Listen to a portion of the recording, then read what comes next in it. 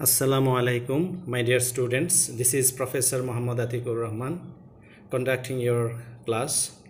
As you know, I am just taking your one chapter like insect reproduction. So far I can remember I explained in our previous class what is insect reproductions, types of insect reproductions, right? So for your better understanding, I would like to repeat again. What is insect reproduction? If you just recall your brain, you can find it is a biological process through which insects reproduce their offspring and continue their generations. And I told you that there are two ways by which insects reproduce, right? So that is asexual and sexual reproductions. These asexual reproductions can also be classified under pedogenesis, polyembryony, parthenogenesis. These parthenogenesis also classified into three classes: sporadic, constant, and cyclic. So these asexual reproductions, that means the pedogenesis, I told you that by this reproduction, sexually mature larvae are able to produce young without fertilizations. I repeat, sexually mature larvae are able to reproduce young without fertilizations. As for examples, I told you gall midge, right? Gall midge larvae, they are able to produce the daughter larvae from the unfertilized egg, that is able to produce male and female. Can you remember? So polyembryony, two, poly means more than two, so two or more embryos are produced from single fertilized egg, that is called the polyembryony, and it is very common in parasitic hymenopterans. As for example, I told you braconids, chalcids, etc. Parthenogenesis is a form of asexual reproductions, as you know, in which growth and development of embryos occur without fertilizations. The young develops without benefit of male. So this parthenogenesis classified as sporadic, like insect occasionally reproducing parthenogenetically in spite of occurrence of males, are included in these categories. As for example, I told you, can you remember that silkworm moth, right? And also locust are the examples of sporadic parthenogenesis. And constant parthenogenesis, some insects reproduce parthenogenetically constantly or at such frequency that it is regarded as a constant features.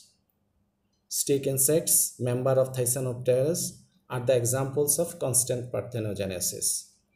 So cyclic parthenogenesis, some species reproduce exclusively by parthenogenesis, while other can switch between sexual reproduction and parthenogenesis. It happens for favorable seasons or by lack of male, as for example aphids. So these are the asexual reproduction so far I can remember I told you in our previous class. And I also mentioned that sexual reproductions. Actually, as you know, sexual reproductions in the very beginning I told you, is a biological process by which insects create descendants that have a combination of genetic materials contributed from two, usually different members of the species, right? So these sexual reproductions are classified as oviparous, ovoviviparous, and viviparous sexual reproductions. So what is oviparous reproductions? In oviparous types of reproductions, can you remember I told you this example of grasshoppers, right? Already in your practical class, I have shown you that eggs are hatched out of the body and no other embryonic development within this mother they have. So you have to remember that they just lay egg outside and then the young comes out after hatching. So there is no any other relationships within the mother body or no other embryonic development within this mother. So as for example, grasshopper I told you. So viviparous reproduction, in viviparous reproduction, the fertilized egg, that means zygote, being retained within the uterus of the female where it is nourished, eventually leading to live birth, as opposite to laying eggs. That means just opposite to the oviparous reproductions. So as for example, tsetse fly, and you can also pronounce uh, tsetse fly is a very commonly we always pronounce, right? So ovoviviparous reproduction, another type of sexual reproduction. In this reproduction, embryo is developed inside the eggs. Please, I repeat, embryo is developed inside the eggs that are retained within mother's body until they are ready to hatch. Until they are ready to hatch, and no placental connection is placed. So this is very important. No placental connection is placed. So unborn youngs are nourished by egg yolk. As for example, citrus mealybug. So it was, so far I can remember that in our previous class, I explained very well, and you guys can remember that this one properly.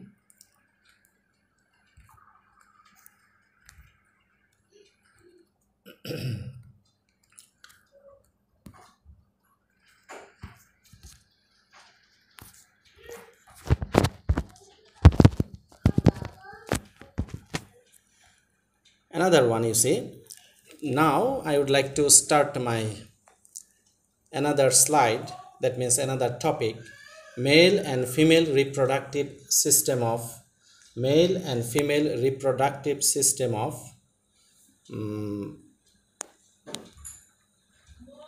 grasshopper, right? So as you know that male reproductive system, the male reproductive system of grasshopper is located in the posterior portion of the abdomen and typically consists of a pair of gonads, that means testes. Another one is different ducts. They have vas efferens, vas deferens, seminal, vesicle, and ejaculatory duct. Number 3, accessory glands, and last one, adiagus or penis, that I told you. In the practical class, I explained properly this one, but I would like to repeat it because as a part of our theoretical class, so it will be very easy to make you understand that the male reproductive system. Just look,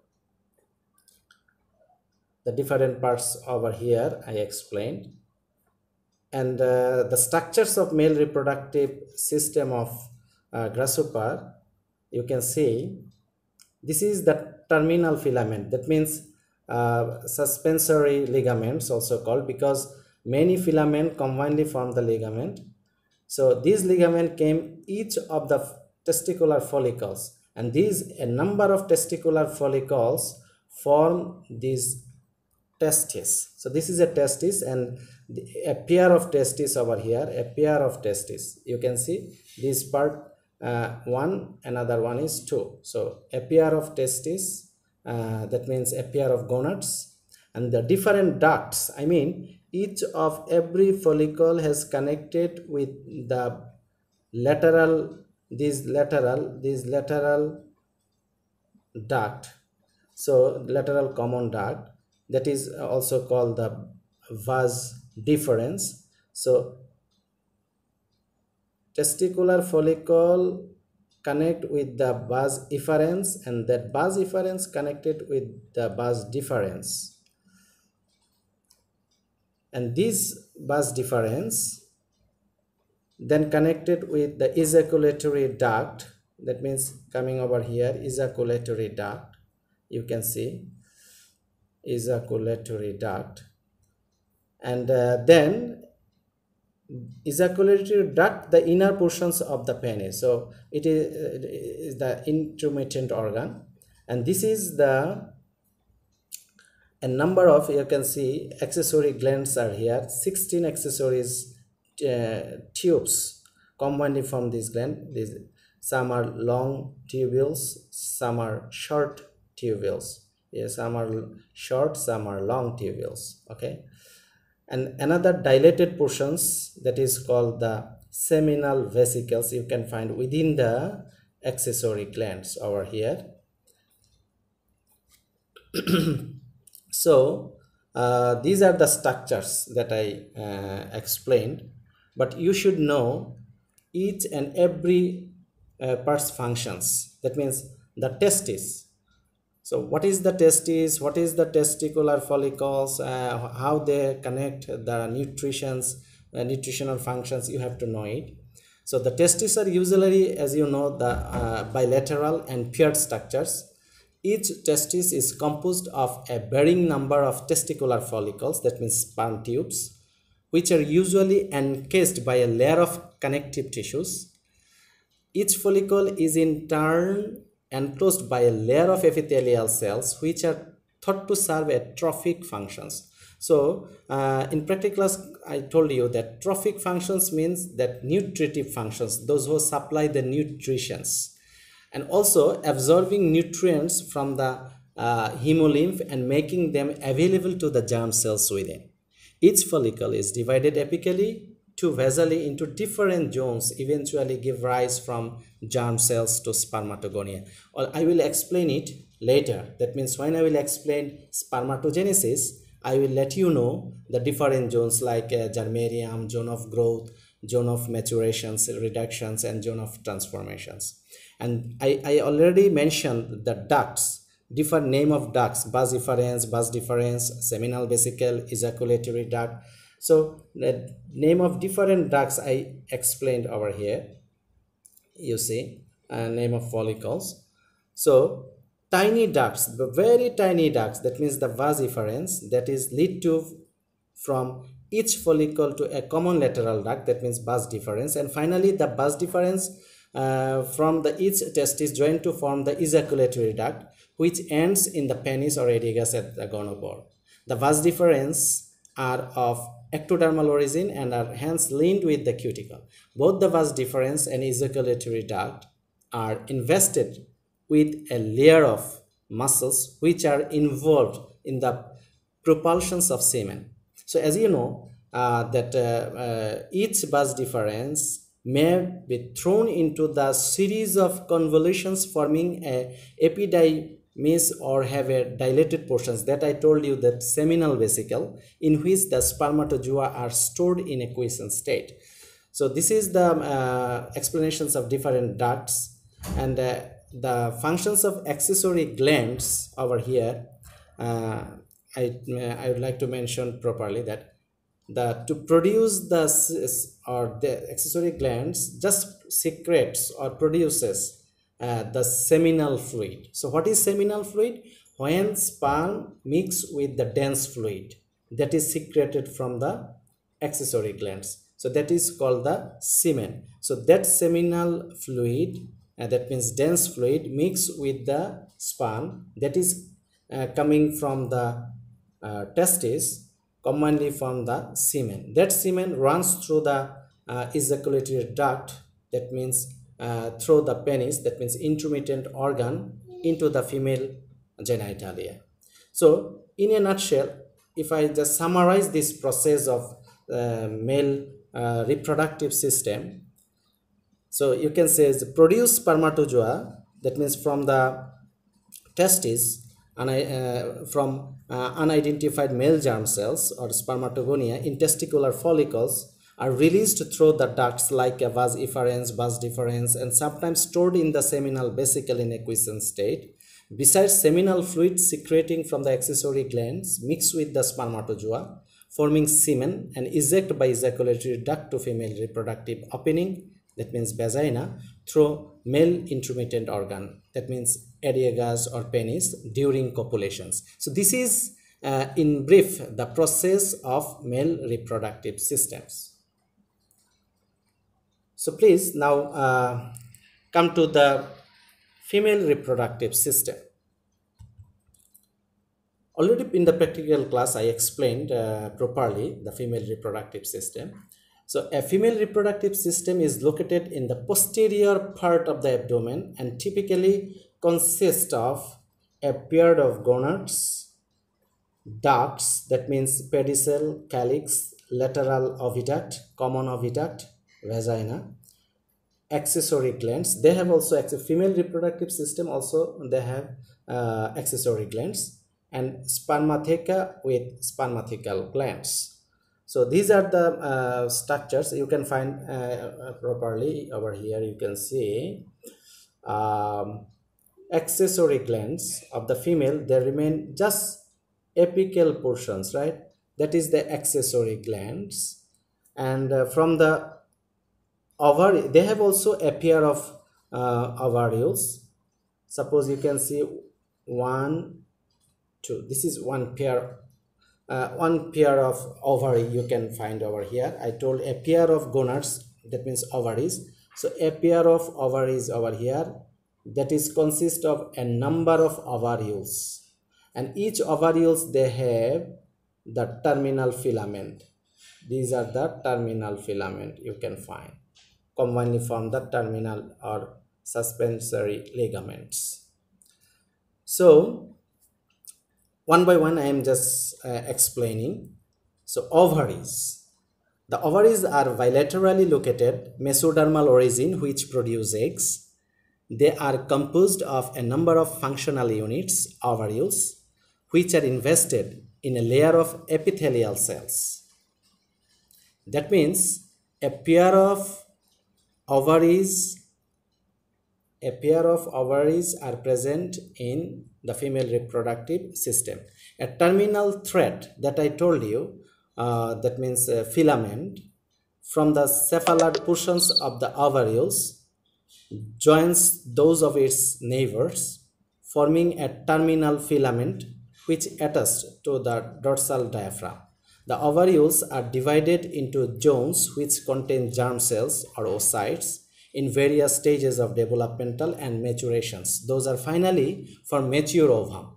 Basically, there are two such zones, apical germarium and basal bitellarium. I will explain it when I will explain the oogenesis in my next portions of lectures. So come to the different ducts. Already I mentioned over here pedicel, calyx, lateral oviduct, common oviduct, vagina. At the base of each ovariole, is a small duct or pedicel which joins those of the other ovarioles in valvulus calyx, which in turn opens into the lateral oviduct. The lateral oviduct, which are like the ovaries of mesodermal origin, join to form the common oviduct. You can see this is the lateral oviduct and these are the ovarioles. So this lateral oviduct come from the both sides coming together and form the common oviduct. So this is the common oviduct. You can see lateral oviduct. Ultimately the common oviduct serves as a communicating tube between the lateral oviducts and vagina, which open to the outside. You can see in the figure. So another one important thing is accessory glands, that remains the apical part of the system. There are generally one pair of those structures which usually open into the apical portions of the vagina. The functions of these glands are to secrete the adhesive materials and serve to cement eggs to the substrate, or materials that coat the surface of eggs or hold them together in masses. So another one is, you can say, the spermatheca, very important one.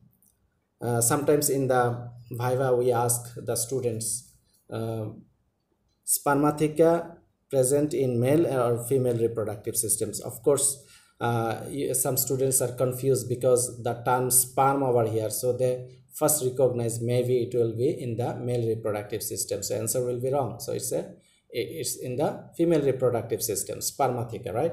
So you can see the another one. This is the spermatheca, and behind this one spermatical gland connected just dorsal portion of the vagina. So this is usually a single outpocketing from the vagina or common oviduct in which spermatozoa which have been introduced as a result of copulation are stored prior to fertilizations. Okay, so this outpocketing is called the spermatheca. It is attached with a gland which is called the spermatical gland, and this spermatical gland nourishes the sperm when sperms are stored in the spermatheca. Okay, so remember this one, and also maintaining the sperm after copulations. These are the functions of spermatheca. So like the previous male reproductive system, I told you in brief the process of male reproductive system. Again over here I am letting you know the process of female reproductive system in brief. Okay, during copulation, vagina receives the male intromittent organ, that means adiagas, that release the semen. These semens are stored into the spermatheca. After receiving over here, they store in the spermatheca. Okay, and ovum comes from the ovaries. Ovum comes from the ovaries. So ovum comes from the ovaries through lateral oviduct by peristaltic movement. From here by lateral oviduct, peristaltic movement, and stay in common oviduct mixing with adhesive materials. And that adhesive materials, just as you know, releasing from the accessory glands, I told you. And then spermatozoa comes from the spermatheca and fertilizes the ovum in common oviduct or vagina. So ultimately the fertilizations occurs over here, right, in the common oviduct or vagina. So sometimes we ask in the viva voce. So these are the actually the male and female reproductive systems that I explained to you. So in the next lectures, I'd like to mention spermatogenesis and oogenesis. So I hope it will be better if I continue, because there is a relation of spermatogenesis and oogenesis with the male and female reproductive systems. So it would be better for your better understanding. Okay, so spermatogenesis, as you know, spermatogenesis, genesis that means to synthesis or to just form of something. So spermatogenesis means sperm formations, the process of sperm formations. The testicular follicles contains, as you know, the germ cells, and hence the site of the reduction divisions, that means meiosis, which eventually give rise to spermatozoa, the entire process being referred to as spermatogenesis. But in brief, if you would like to say, the formations of the process by which sperm is produced. If you say like this, your answer will be okay. In most insects, each follicle contains a large apical cell, which some other have an apical complex of cells which apparently serve a trophic functions. I told you trophic means just nutritive functions, providing nutritions for the developing spermatogonia. Each follicle is divided apically to basally into different zones, below that represents the different stages of spermatogenesis. You can see over here,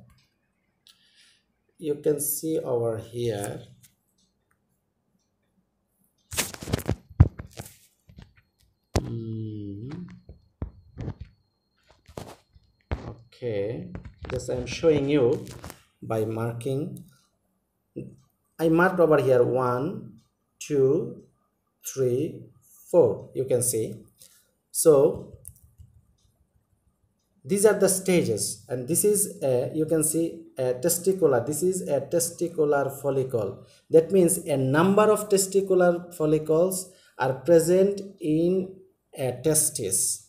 So I have just showing you one testicular follicle over here.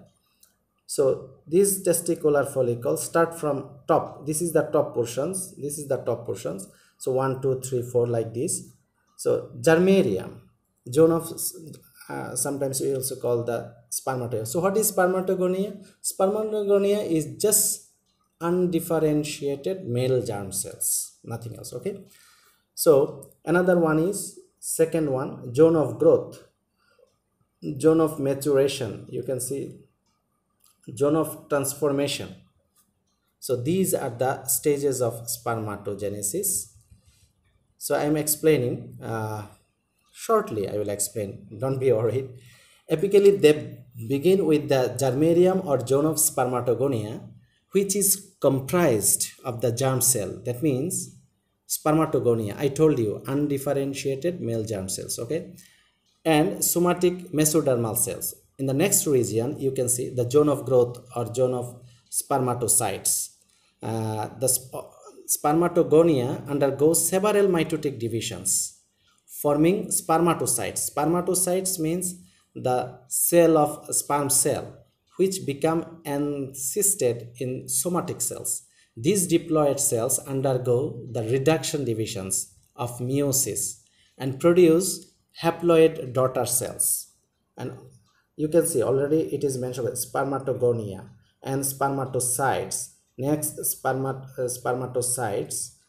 So then spermatids, that means in the zone of maturations in the meiosis, so it will be the n, right? So previous one was twice n.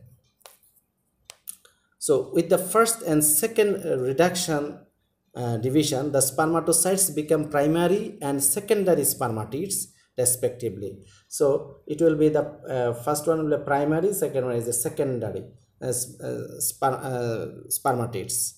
In the basal zone of transformation, the secondary sperm in this zone, the secondary spermatids become transformed into the flagellated spermatozoa. Flagellated spermatozoa, you can see flagellated spermatozoa. They release, right? So in brief, we can say this process from germarium to zone of transformations, undifferentiated germ cells will be a mature sperm, that means spermatozoa. So the formation of a spermatozoa or mature sperm from a undifferentiated male germ cells is called the spermatogenesis. So this is all about the spermatogenesis.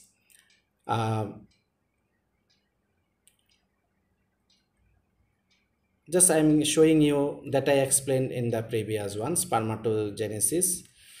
You can see twice in the germarium, twice n, undifferentiated germ cell, twice n, zone of growth, twice n, and then zone of maturations it will be meiosis. So haploid cell, it will be haploid, and zone of transformation over here it will be like this, and mature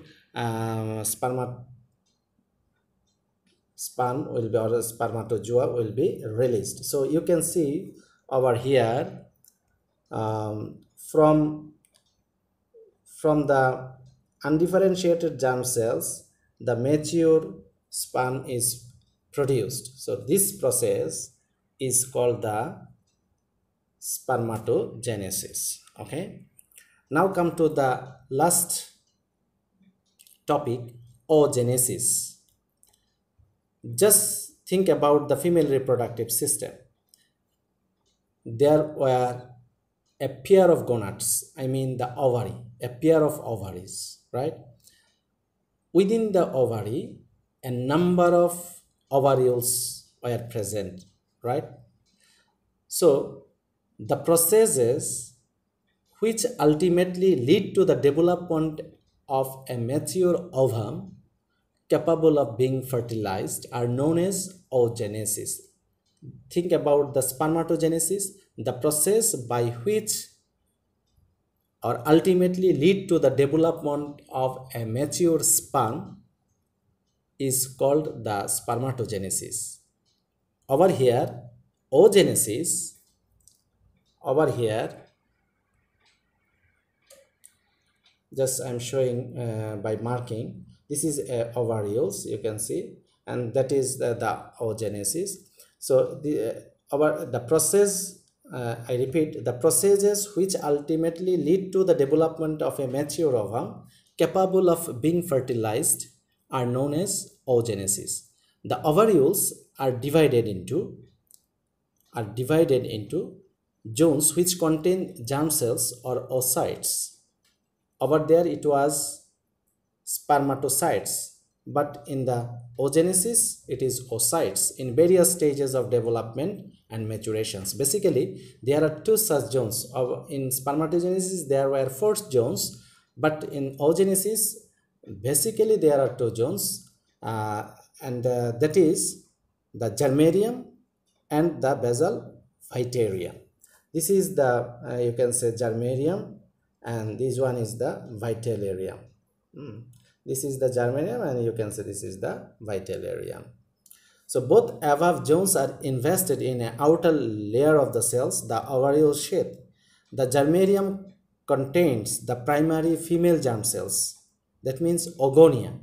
But think about the spermatogenesis, that is the spermatogonia. So if I ask you what is oogonia, so your answer will be undifferentiated female germ cells is called the oogonia, okay, which undergoes successive mitotic divisions, becoming primary oocytes.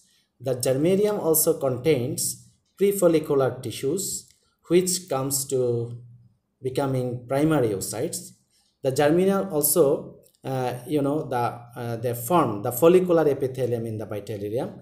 The vitellium is comprised of oocytes, which are undergoing the depositions of nutrients, a process referred to as a vitellogenesis.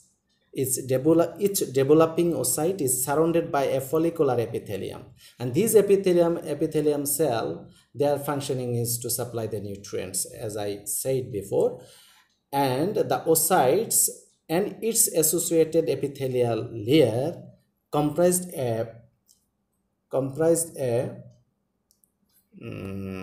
next we can go in the next slide. Yes, is there anything new slide or not? Okay, so you can see this is my another slide, types of ovarioles. But before going to the ovarioles, I would like to clear another definitions, just ovulations. So I told you the oocytes in the vitellium has a progressively more yak in an apical to basal sequence. The most mature basal oocyte being separated from the lumen of the pedicel by an epithelial plug, which ruptures when the oocytes is ready to leave the ovariole and proceed into the lateral oviduct. So this process of exiting from the ovariole is called the ovulations.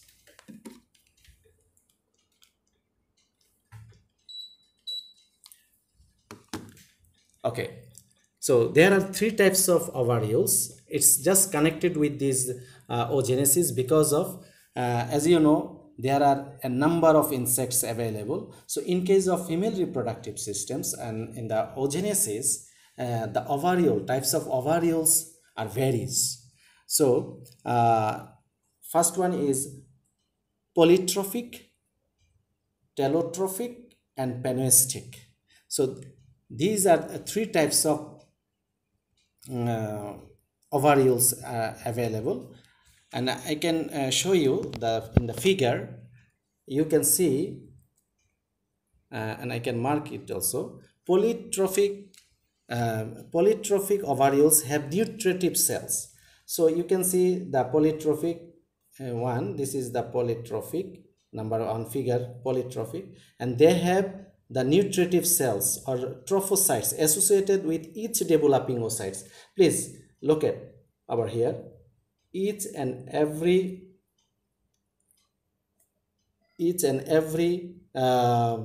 developing oocytes, they have the different trophocytes surrounding them. They have different trophocytes, layer of trophocytes.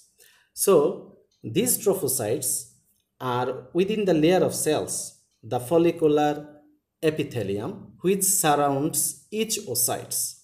A follicular plug exists between each oocyte with its accompanying trophocytes. So polytrophic ovules have been described in the Neuroptera, Lepidoptera, some you can say Coleopterans, Dipteran and Hymenopteran order insects. You can find the polytrophic ovules. You can find this one, but the telotrophic, this is the telotrophic one, you can see number C. Telotrophic ovules are different from the polytrophic, just you can compare with each other, in that trophocytes are not directly associated with each developing oocytes. Over here, each and every oocytes are connected with the trophocytes, but look over here in the telotrophic, telo means top, you see over here. So there is a not directly associated with the developing oocytes, but all located in the apical region of the ovule and are connected to the various oocytes by means of nutritive cords. Please just look at over here. This is a nutritive cord up to this nutritive cord up to this. So these nutritive by these nutritive cords, they just supply the nutrients each and every oocytes. So telotrophic ovules are characteristics of the Hemiptera and some of the Coleopteran insects, and sometimes polytrophic and telotrophic ovules are collectively referred as a meristich ovules. Okay, meristich ovules. So penustic, the last one, over here you can see the penustic one. So these ovules has no trophocytes, you can see, has no trophocytes. Each developing oocyte is surrounded by a follicular epithelium. They have follicular, you can see it, a follicular epithelium, follicular epithelium, follicular epithelium. So by these follicular epithelium and follicular plug exist between adjacent oocytes. So penustic ovules are found in the Aterigotes, Orthoptera, Isoptera, Odonata, Plecoptera, Siphanoptera, and some other Coleopteran insects. So my dear students, so you can find this sort of examples within this one. So in the next class, if you have any questions, you can comment in my link. I will try to solve it in my next lectures of your questions, because I am uploading for your betterment. If I go sit for the Zoom online meeting, so Zoom meeting, the sound system and the connection problems, network fluctuations, that's why I am uploading my videos for your betterment. Just let me know it will work well or not, then I will change myself, no problem. And I hope if you need the lecture notes, I can provide it, no problem, that I have given you. I will upload it in my profile. If you ask me, then I will provide it, no problem. So thank you very much for your patience, and I hope all of you will be good, inshallah, and try to follow the safety measures, health safety measures, and wishing you the best. Thank you very much.